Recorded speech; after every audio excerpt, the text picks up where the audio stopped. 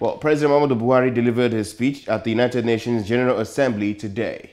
In his speech, Mr. President urged the United Nations to take the lead on issues that continue to cloud the prospects for international peace and prosperity.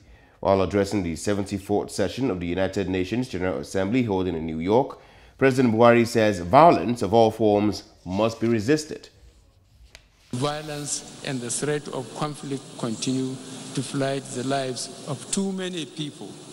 Our own country is no exception.